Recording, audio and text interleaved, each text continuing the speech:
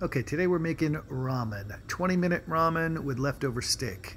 And the ingredients are on the screen. Basically, you boil some Chinese noodles. You can use a ramen package for the noodles if you want without the seasoning. You can put your eggs right in with the noodles for 6 minutes and pull them out separately. Put them into an ice bowl to stop the cooking, and then you make your broth. You use some onions, some garlic, some carrots, some soy sauce, some fish sauce, some oyster sauce, some hoisin sauce. Throw in your broth.